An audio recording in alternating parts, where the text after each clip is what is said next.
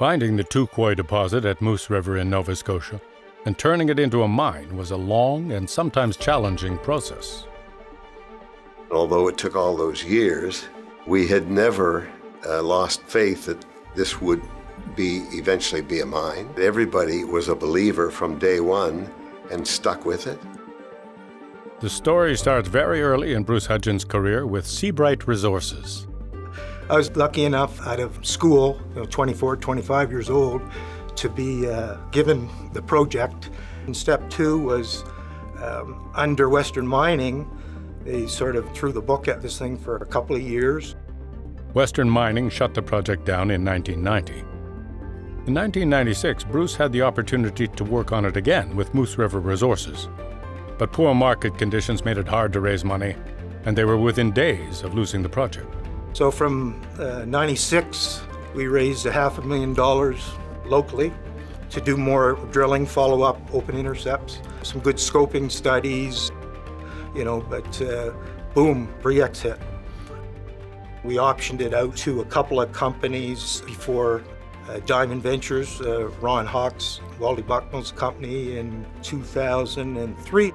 And there were about 8 drill holes, long, continuous intersections of gold. And my reaction was, if this were in Australia, it would be gold bars by now. And so that was my introduction, and we went on from there. At the time, I thought, with 5 years and $5 million, we could get to the point where we could finance development of a mine. However, it didn't turn out that way. It took nearly 15 years and $20 million. Again, they were challenged by rough market conditions and found it hard to raise money. Then one day the phone rang, and it was an Australian who headed up a Canadian company looking for a gold project. The other company was Spur Resources, and the executive chairman was Stephen Dean. The companies merged in 2014 and became Atlantic Gold Corporation, which took the project to the next level. We raised the capital and de-risked the project and took it into construction, commissioning, production. It was a difficult time to look to be developing a gold mine at that time. And what made it possible is what we in Atlantic Gold call our differentiators. Ron and Bruce say a number of people contributed to the eventual success of the project. They also credit the strong support they received from the local community and all levels of government. One of the things we're most proud of as a team is the creation of in excess of 270 direct jobs in the province and in excess of 150 indirect jobs in an area where there were no jobs.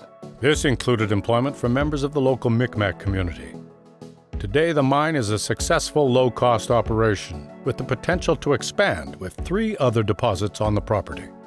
That success attracted a buyer for the project. In 2019, St. Barbara acquired the company for $800 million.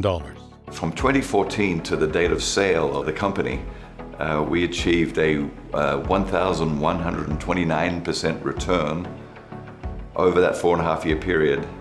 That was a really, really big achievement by our team, and it's something that we're very proud of.